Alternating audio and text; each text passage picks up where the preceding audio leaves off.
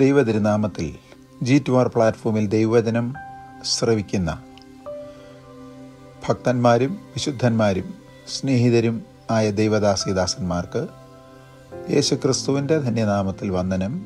ഇത് G2R platform ഉൽപ്പത്തി പുസ്തകത്തിൽ ഇരുന്ന് വെളിപ്പാട് പുസ്തകം വരെ ഉള്ള ദിവ്യ ഉപദേശങ്ങളെ അടിസ്ഥാനമാക്കി വസ്തുനിഷ്ഠമായി കറയില്ലാതെ, കളങ്കമില്ലാതെ, അതിശയോക്തിയില്ലാതെ, കാപട്യമില്ലാതെ ശുശ്രൂഷിക്കുന്ന ഒരു ശുശ്രൂഷയാണ് G2R.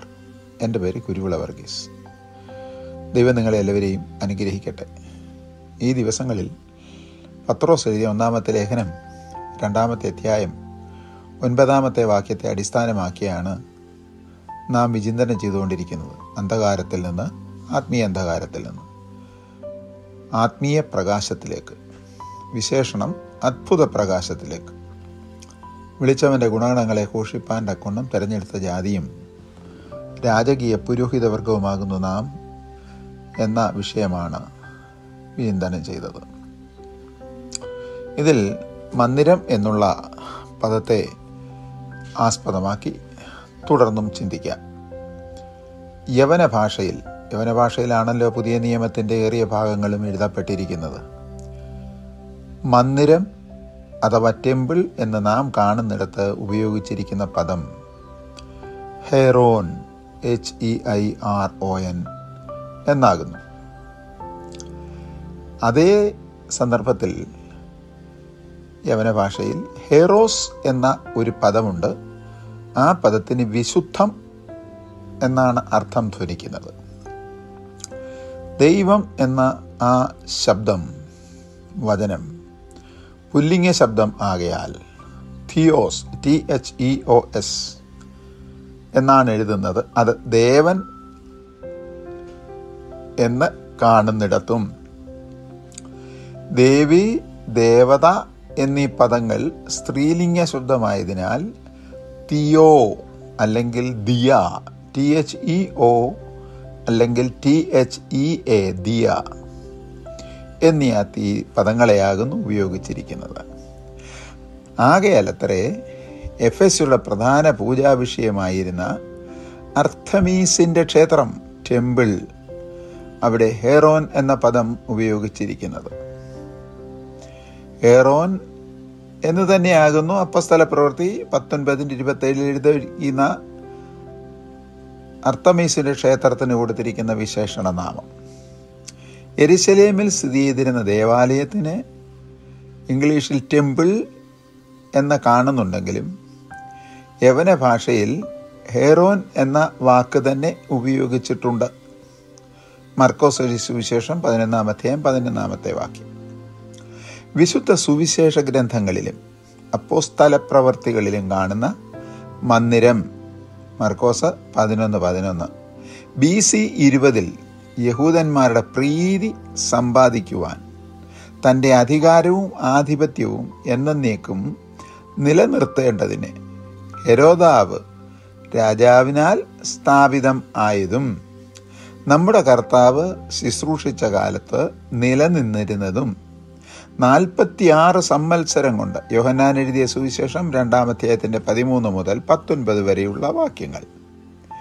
പണി തീർത്തതും വലിയ കല്ലുകൊണ്ട്, വിശിഷ്ട വിധിപ്രകാരം ഉള്ള കല്ലുകൊണ്ട് ഉണ്ടാക്കി പണി തീരാത്ത ഒരവസ്ഥയിൽ ആയിരുന്നു എന്ന് കാണുവാൻ കഴിയും.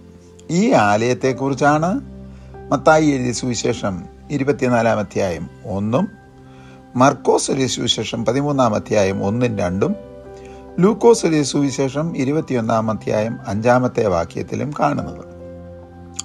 ഈ മന്ദിരത്തിന് കൊടുത്തിരിക്കുന്ന പദം യവന ഭാഷയിൽ മിസ്കാൻ, MISKAN എന്നാണ്. ഇത് AD 70 റോമൻ സൈന്യാധിപനായിരുന്ന ടൈറ്റസിനാൽ കർത്താവ് തിരുവായി മൊഴിഞ്ഞ പ്രകാരം ഒരു കല്ലിന്മേൽ കല്ല് ശേഷിക്കാതെ നശിച്ചു നാമാവിശേഷമായിപ്പോയി. ആകയാൽ ഇന്ന് യഹൂദാ ജനത്തിന് ആരാധനയ്ക്ക് ഒരു മിസ്കാൻ അഥവാ ഹെയ്റോൻ ഇല്ല എന്ന യാഥാർത്ഥ്യം നാം എല്ലാവർക്കും അറിയാകുന്ന ഒരു നഗ്ന സത്യമല്ലേ. അടുത്തതായി, മന്ദിരം എന്ന പദത്തെക്കുറിച്ച് നാം അറിഞ്ഞിരിക്കേണ്ട വേറൊരു പദം ജാതീയ അർത്ഥത്തിൽ ക്ഷേത്രം, അപ്പോസ്തലപ്രവൃത്തി 17:24 എന്ന പദമാകുന്നു. അതിനെ നാവോസ്, NAOS എന്നത്രേ കാണുന്നത്. നാവോസ് എന്നതിന് ആരാധനാ മന്ദിരമാകുന്ന മിസ്കാന്റെ അകത്ത് പ്രത്യേകം സജ്ജീകരിക്കപ്പെട്ടിരിക്കുന്ന അന്തർമന്ദിരത്തെ ആകുന്നു കാണിക്കുന്നത്. മന്ദിരത്തിൽ ശുശ്രൂഷാകർമ്മങ്ങൾ നടത്തുന്ന പുരോഹിതന്മാർ എന്നുള്ളതിന് കൊടുത്തിരിക്കുന്ന പദം ഹെയ്റിയൂസ്, HEIREUS ആകുന്നു. അവിടെ കടന്ന് ശുശ്രൂഷ ചെയ്യുന്നു. എവിടെ? മിസ്കാനിൽ, ഹെറോയിനിൽ കടന്ന് ശുശ്രൂഷ ചെയ്യുന്നു. ലൂക്കോസ് സുവിശേഷം 1:8-13 വരെയുള്ള വാക്യങ്ങൾ. അപ്പോൾ തന്നെ ആരാധനയ്ക്ക് വരുന്ന ആരാധകന്മാർ വിശുദ്ധ മന്ദിരമായ നാവോസിന് പുറത്തു നിന്ന് ആരാധിക്കും. ലൂക്കോസിന്റെ സുവിശേഷം 1:21-23 വരെയുള്ള വാക്യങ്ങൾ. ഇസ്രായേൽ ജനത്തിൻ്റെ ആരാധന സ്ഥലം ആയ സമാഗമന കൂടാരം എന്ന മിസ്കാനിന് 3 ഭാഗങ്ങൾ ഉണ്ടായിരുന്നുവല്ലോ. അവ: ഒന്നാമത്തേത് പ്രാകാരം, രണ്ടാമത്തേത് അതിനുള്ളിലുള്ള വിശുദ്ധ മന്ദിരം, മൂന്നാമത്തേത് വിശുദ്ധ മന്ദിരത്തെ 2 ഭാഗങ്ങളായി തിരിച്ച് അതിനുള്ളിൽ ഏറ്റവും അറ്റത്തുള്ള അതിപരിശുദ്ധ സ്ഥലം എന്നിവയത്രേ. വിശുദ്ധ മന്ദിരത്തിൻ്റെ നീളം 30 മുഴവും അഥവാ 45 അടിയും അത്രേ. പ്രാകാരത്തിൻ്റെ വിഷയമല്ല, വിശുദ്ധ മന്ദിരത്തിൻ്റെ. അതിൽ 10 മുഴം നീളം, 10 മുഴം വീതി, സമചതുര ആകൃതിയിൽ സ്ഥിതി ചെയ്യുന്ന സ്ഥലമത്രേ അതിപരിശുദ്ധ സ്ഥലം. ഇതിനുള്ളിൽ യഹോവയായ ദൈവം എഴുന്നള്ളി വസിച്ച് തൻ്റെ ജനത്തോട് കൽപ്പിപ്പാനിരിക്കുന്ന സകലവും അരുളി ചെയ്തു വന്നിരുന്നു. പുറപ്പാട് പുസ്തകം 25-ാം 21-22 വാക്യങ്ങൾ. അതിപരിശുദ്ധ സ്ഥലവും വിശുദ്ധ സ്ഥലവും തമ്മിൽ വേർതിരിച്ചിരിക്കുന്നത് നീലനൂൽ, ധൂമ്രനൂൽ, ചുവപ്പ് നൂൽ, പിരിച്ച പഞ്ഞുനൂൽ എന്നിവ കൊണ്ട് ഉണ്ടാക്കിയ ഒരു തിരശീല കൊണ്ടത്രേ. പുറപ്പാട് പുസ്തകം 26-ാം വാക്യം. ഇവിടെ തിരശീലയുണ്ടാക്കുന്ന നൂലുകളെ സംബന്ധിച്ച് അല്പം വ്യക്തമാക്കേണ്ടതുണ്ട്. അത് നൂലെന്ന വിഷയത്തെക്കുറിച്ചാകുന്നു വിചിന്തനം ചെയ്യേണ്ടത്.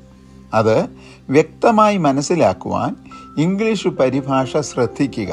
Thou shalt make a veil of blue and purple and scarlet and fine twinned linen of cunning work എന്നാണ്. അതിന് നീല, ധൂമ്രം, ചുവപ്പ്, വെള്ള എന്നീ നിറമുള്ള പിരിച്ചെടുത്ത പൊട്ടിപ്പോകാത്ത വിധം മുപ്പിരിച്ചരട് എന്ന അർത്ഥമാകുന്നു അതിന് കൊടുത്തിരിക്കുന്ന പദം. അല്ലാതെ ഇന്ന് നമ്മൾ കാണുന്ന യന്ത്രത്തെറിയല്ല, പിന്നെയോ കൈത്തെറിയായി പിരിച്ചെടുത്ത ചരടുകൾ അതുകൊണ്ടാണ് ഉണ്ടാക്കേണ്ടത്. അല്പം കൂടി വ്യക്തമായി ഈ വിഷയം ഗ്രഹിക്കണം എങ്കിൽ ഇംഗ്ലീഷ് പരിഭാഷയിലെ ചില വാക്കുകളും അർത്ഥവും കൂടി വ്യക്തമാക്കേണ്ടതുണ്ട്. അവ ട്വിൻഡ് എന്ന പദമാണ്. അതിന് പിരിക്കുക, ചുറ്റിപ്പിണയുക, കൂട്ടിപ്പിരിക്കുക, ചണസൂത്രം, ചരട്, ഇഴക്കയറ് എന്നിങ്ങനെയുള്ള അർത്ഥത്തിലാകുന്നു ഉപയോഗിച്ചിരിക്കുന്നത്. അതിനെയാണ് ട്വിൻ എന്ന യഥാർത്ഥ അർത്ഥം ഉപയോഗിക്കുന്നത്. രണ്ടാമത്തെ പദം linen cloth made of flax. ഇവിടെ ശ്രദ്ധിക്കുക, നാരുകൊണ്ടുള്ള തുണി, അതായത് നേർമയുള്ളതും മിനുസം ഉള്ളതുമായ ഇഴ കൊണ്ടുണ്ടാക്കിയ തുണി എന്ന് അർത്ഥം. മൂന്നാമത്തെ പദം ഫ്ലാക്സ് എന്നാണ്. ലിനം പ്ലാന്റ്, ഫൈബർ പ്ലാന്റ് എന്നിത്യാദിയുള്ള ലിനു പ്ലാന്റുകൾ, അതായത് മരുഭൂമിയിൽ ചിലയിടങ്ങളിൽ കാണുന്ന മരുപ്പച്ചയിൽ വളരുന്ന വെയിലുകൊണ്ട് വാടുവാനോ അല്ല, കാലാവസ്ഥ കൊണ്ട് ഗതിഭേദം വരുത്തുവാനോ കഴിയാതെ പ്രകൃതിയെ അതിജീവിച്ച് വളരുന്ന ഒരു തരം ചെടിയുണ്ട്. അത് ചണച്ചെടിക്ക് തുല്യമാണ്. അതിൻ്റെ പുറംതൊലി വെള്ളത്തിലിട്ട് കഴിയുമ്പോൾ ലഭിക്കുന്ന കൈകൊണ്ട് പിരിച്ചുണ്ടാക്കുന്ന നാരിനെയാണ് ഫ്ലാക്സ് എന്ന പദം കൊണ്ട് അർത്ഥമാക്കുന്നത്. അതിനെ മുപ്പിരിച്ചരടായി പിരിച്ച് പിണച്ച് വിരൽ കനത്തിൽ വേഗത്തിൽ പൊട്ടിപ്പോകാത്ത വിധം ഉണ്ടാക്കിയെടുക്കുന്ന ചരട്. സഭാപ്രസംഗി 4:12 ആ ചരടിനെ കുറിച്ചാണ് ശലോമോൻ പറഞ്ഞത്, മുപ്പിരിച്ചരട് വേഗം അറ്റുപോകുകയില്ലല്ലോ. അപ്പോൾ ഫ്ലാക്സ് എന്ന പദം കൊണ്ട് അർത്ഥം ആയി എന്താണ് വിചാരിക്കുന്നതെന്ന് ശ്രോതാക്കൾക്ക് മനസ്സിലായി കാണും എന്ന് വിശ്വസിക്കുന്നു. മരുഭൂമിയിൽ കാണുന്ന മരുപ്പച്ചയിൽ കാലാവസ്ഥാ വ്യതിയാനം കൊണ്ട് ഉണങ്ങിപ്പോകാത്തതും ഏത് ചൂടിനെയും അതിജീവിച്ചു വളരുന്നതുമായ ലീനം പ്ലാന്റ് വെട്ടിയെടുത്ത് നല്ല നീളത്തിൽ ഈ പൊട്ടി വന്ന പാറയിലെ വെള്ളത്തിൽ ഇട്ട് അതിനെ അഴുക്കി അതിൻ്റെ കരടും അതിൻ്റെ പുറന്തോടും മാറ്റി പിരിച്ചെടുക്കുന്ന വിരൽ ഖനത്തിലുള്ള ട്വിൻഡ് നൂൽ, ചരട്, ചണം എന്നാണ് അർത്ഥം. എന്നാൽ കൂടാരം സ്ഥാപിച്ചിരിക്കുന്നിടത്ത് അതിൻ്റെ തൂണുകളെ ഉറപ്പിക്കുന്നതും നിലനിർത്തുന്നതിന് കുഴി അടിച്ച് കെട്ടി നിലനിർത്തുന്നതും ആയ കയറുകൾ ഉണ്ടാക്കുന്നത് മുകൾ ഖണ്ഡികയിൽ കാണുന്ന പ്രകാരം ലീനം ചെടിയെ വെട്ടിയെടുത്ത് അതിൻ്റെ പുറന്തോട് പാറയിൽ നിന്നൊഴുകി വരുന്ന വെള്ളം ദാശമനി ജലത്തിൽ അഴുക്കി പല ആവർത്തി അതിനെ ശുദ്ധീകരിച്ച് വളരെ നിർമ്മലവും നേർമയുമായി ഉണ്ടാക്കുന്ന നാരുകൊണ്ട് പിരിച്ചെടുക്കുമ്പോൾ അതേ നാരിനെ പല ആവർത്തി പിന്നെയും പാറയിൽ നിന്നൊഴുകി വരുന്ന ശുദ്ധജലത്തിൽ, പുറപ്പാട് പുസ്തകം 17-ാം അധ്യായത്തിൻ്റെ 5 മുതൽ 7 വരെയുള്ള വാക്യങ്ങളും സംഖ്യാപുസ്തകം 20-ാം അധ്യായത്തിൻ്റെ 2 മുതൽ 13 വരെയുള്ള വാക്യങ്ങളിലും ആവർത്തന പുസ്തകം 8-ാം അധ്യായത്തിൻ്റെ 15-ാമത്തെ വാക്യത്തിലും സങ്കീർത്തന പുസ്തകം 78-ാം സങ്കീർത്തനം 16 മുതൽ 20 വരെയുള്ള വാക്യങ്ങളും 105-ാം സങ്കീർത്തനം 4-ാമത്തെ വാക്യത്തിലും കാണുന്ന അടിക്കപ്പെട്ട പാറയിലെ വെള്ളത്തിൽ. ഇതിൻ്റെയൊക്കെ അർത്ഥം ഏത് പ്രതികൂലത്തെയും അതിജീവിക്കുന്ന വ്യക്തികളാണ് ദൈവസന്നിധിയിൽ ശുശ്രൂഷിക്കുന്നത്. ഉഷ്ണമാകട്ടെ, ചൂടാകട്ടെ, തണുപ്പാകട്ടെ, മഴയാകട്ടെ. മാത്രമല്ല അതിൻ്റെ പുറന്തോടിൽ ഉള്ള ഈ നാര് മാത്രം മതി. അത് പാറയിലെ വെള്ളത്തിൽ അഴുക്കിയെടുത്തതാകുന്നുവെങ്കിൽ ആ പാറ ക്രിസ്തുവിനെ കാണിക്കുന്നു. അതിൽ നിന്നൊഴുകി വന്ന വെള്ളം പരിശുദ്ധാത്മാവിനെ കാണിക്കുന്നു.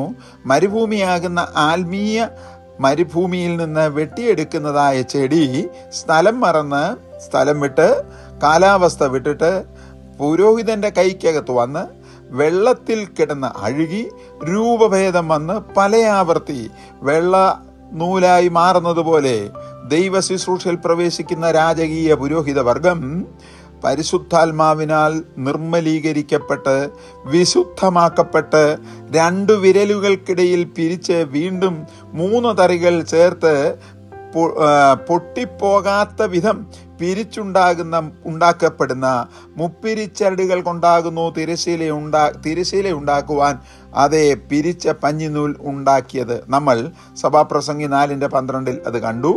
മാത്രവുമല്ല, പുറപ്പാട് പുസ്തകം 26-ാം അധ്യായത്തിൻ്റെ 31-ാമത്തെ വാക്യത്തിലും, അർത്ഥാൽ ഇംഗ്ലീഷ് പരിഭാഷയിൽ കാണുന്ന ട്വിൻഡ് ലിനൻ ഇതാകുന്നു എന്ന് നിങ്ങൾക്ക് മനസ്സിലാക്കുവാൻ കഴിയും.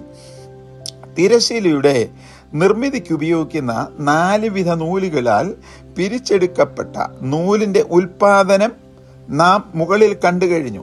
അതേ പിരിച്ച പഞ്ഞിനൂലിനെ ഗതിഭേദത്താൽ നിറം മാറിപ്പോകാത്തവണ്ണം നീലനിറം മുക്കി നീലവും ചുവപ്പ് നിറം മുക്കി ചുവപ്പ് നൂലും ധൂമ്ര നിറം മുക്കി ധൂമ്ര നിറവും ആക്കി മാറ്റുമ്പോൾ വെള്ള നൂലാകട്ടെ നിറം മാറ്റാതെ അതേ രീതിയിൽ ഉപയോഗിക്കുന്നു. ഈ 4 വിധ നൂലുകൾക്കും അർത്ഥങ്ങൾ ഉണ്ട് എന്ന് മറന്നു പോകരുത്. ഈ നൂലുകൾ കൊണ്ടാണ് തിരശീല ഉണ്ടാക്കുന്നത്. നൂലുകളിൽ 3 എണ്ണത്തിന് വിവിധ നിറങ്ങൾ ഉണ്ടെങ്കിലും എല്ലാ നൂലുകളുടെയും അടിസ്ഥാന ഘടകം പിരിച്ച പഞ്ഞിനൂൽ ട്വിൻഡ് ലിനൻ ആയത് ഒരു ആത്മീയ മർമ്മത്തെയാകുന്നു കാണിക്കുന്നത്. അതായത് 4 നൂലുകളിൽ 3 നൂലുകൾ നിറത്തിൽ വ്യത്യസ്തമാണെങ്കിലും തത്വത്തിൽ അടിസ്ഥാന ധാതു ഒന്നായിരിക്കുന്നത് പോലെ യുഗായുഗങ്ങളായി പൊതുവായ വിധത്തിൽ വ്യത്യസ്ത രീതികളിൽ ദൈവം തൻ്റെ ജനത്തിന് വെളിപ്പെട്ടിട്ടുണ്ടെങ്കിലും അടിസ്ഥാന തത്വത്തിൽ പരിശുദ്ധനായ ഏകദൈവം തന്നെയാണ് തലമുറകളായി വെളിപ്പെട്ടിട്ടുള്ളത് എന്ന് മനസ്സിലാക്കുക. ആ ദൈവവിധി ഒരിക്കലും മാറ്റമില്ലാത്തതാണ്. അതായത് യുഗായുഗങ്ങളുടെ ദൈവം ഒരേ ഒരു ദൈവമാണ്. അതിന് ആധാരമായ തെളിവുകൾ ചിലത് നമ്മൾക്ക് തിരുവചനത്തിൽ കാണുവാൻ കഴിയും. വിശുദ്ധ വേദ പുസ്തകത്തിൽ നാം ആരാധിക്കുന്ന വിശ്വസിക്കുന്ന വീണ്ടെടുപ്പുകാരനായ സർവശക്തനായ ദൈവത്തിന് 19 പര്യായ നാമങ്ങൾ കൊടുത്തിട്ടുണ്ട്. 19 പര്യായ നാമങ്ങൾ. പക്ഷേ നാമങ്ങൾ 19 ഉണ്ട് എങ്കിലും ദൈവം ഒരേ ഒരു ദൈവം തന്നെയാണ്. അത് മറന്നു പോകരുത്. ആലയത്തോടുള്ള ബന്ധത്തിലും തിരശീലയോടുള്ള ബന്ധത്തിലും നാം പഠിക്കുമ്പോൾ നീലനൂൽ ദൈവത്തിന്റെ ദൈവത്വത്തെയും ധൂമ്രനൂൽ കർത്താവായ യേശു ക്രിസ്തുവിന്റെ രാജത്വത്തെയും വെള്ളനൂൽ ദൈവത്തിന്റെ വിശുദ്ധിയെയും ചുവപ്പ് നൂൽ ദൈവപുത്രന്റെ വീണ്ടെടുപ്പിനെയും കാണിക്കുന്നു. ഒരേ ദൈവം വിവിധ വ്യത്യസ്ത വിഷയങ്ങളിൽ മാനവരാശിക്ക് വെളിപ്പെടുത്തപ്പെട്ടിരിക്കുന്നു എന്ന സാരം. നമ്മൾ പുറപ്പാട് പുസ്തകം 6-ാം അധ്യായത്തിന്റെ 4-ാമത്തെ വാക്യത്തിൽ നമ്മുടെ ദൈവം ഏകൻ തന്നെ ആ ദൈവം യുഗങ്ങളുടെ ദൈവമാണ്, മാറ്റമില്ലാത്ത ദൈവമാണ്. അതുകൊണ്ട് എബ്രായർക്ക് എഴുതിയ ലേഖനത്തിൽ വിശുദ്ധ പൗലോസ് എഴുതി, ഇന്നലെയും ഇന്നും എന്നും പേരുകൾ വ്യത്യാസമാകുന്നുവെങ്കിലും ആ ദൈവം ഏകൻ തന്നെ. തുടർന്ന് യെശയ്യാപ്രവചനം 41-ാം അധ്യായം 4-ാമത്തെ വാക്യത്തിലും 44-ാം അധ്യായം 6-ാമത്തെ വാക്യത്തിലും 46-ാം അധ്യായം 4-ാമത്തെ വാക്യത്തിലും 48-ാം അധ്യായം 12-ാമത്തെ വാക്യത്തിലും മലാക്കി പ്രവചനം 3-6 ഇത് ശ്രോതാക്കളായ ദൈവദാസീദാസന്മാർക്ക് പഠനത്തിന് സൗകര്യം വേണ്ടി ഈ വാക്യങ്ങൾ തിരുവചനത്തിൽ നിന്ന് നമ്മൾ ക്രോഡീകരിച്ച് എഴുതവിടുകയാണ്. എബ്രായർക്ക് എഴുതിയ ലേഖനം 13-ാം അധ്യായം 1-ാമത്തെ വാക്യത്തിലും യാക്കോബ് തന്റെ ലേഖനം 1-ാം അധ്യായം 17-ാമത്തെ വാക്യത്തിലും ഗതിഭേദങ്ങളാൽ ആച്ഛാദനം വരാത്ത ഏക സത്യദൈവം ഇത്രത്തോളം മനസ്സിലാക്കിയാൽ നമ്മുടെ ദൈവത്തിന്റെ അതിവിശിഷ്ടമായ സ്ഥിതിവിശേഷം നമുക്ക് ഗ്രഹിപ്പാൻ കഴിയും. ദൈവം നമ്മെ അനുഗ്രഹിക്കട്ടെ. തുടർന്ന് ഈ ദൈവത്തിന്റെ വ്യത്യസ്ത നാമങ്ങൾ നേരത്തെ പറഞ്ഞതുപോലെ 19 നാമങ്ങൾ ദൈവത്തിന് കൊടുത്തിട്ടുണ്ട്. ആ ദൈവം ഏക സത്യദൈവമാകുന്നു. ആ ഏക സത്യദൈവത്തെ അറിയുന്നതാകുന്നു നിത്യജീവൻ. ആ ദൈവത്തെ അറിഞ്ഞ് നമുക്ക് മുൻപോട്ട് പോകാൻ ദൈവം ആവശ്യമാർന്ന കൃപ തരുമാറാകട്ടെ എന്ന് പ്രാർത്ഥിച്ചുകൊണ്ട് എല്ലാവരെയും തിരുസന്നിധിയിൽ സമർപ്പിക്കുന്നു. പരിശുദ്ധ പിതാവേ, ഞങ്ങൾ ദൈവത്തിന്റെ വചനം പഠിക്കുന്നു. ഈ വചനം പഠിക്കുവാൻ ആവശ്യമാർന്ന കൃപ ഞങ്ങൾക്ക് നൽകി ഞങ്ങളുടെ ഹൃദയത്തെ വിശാലമാക്കുകയും ചെയ്യുമാറാകണമേ എന്ന് പുത്രന്റെ നാമത്തിൽ താഴ്മയോടെ പ്രാർത്ഥിക്കുന്നു. കേൾക്കുമാറാകണമേ.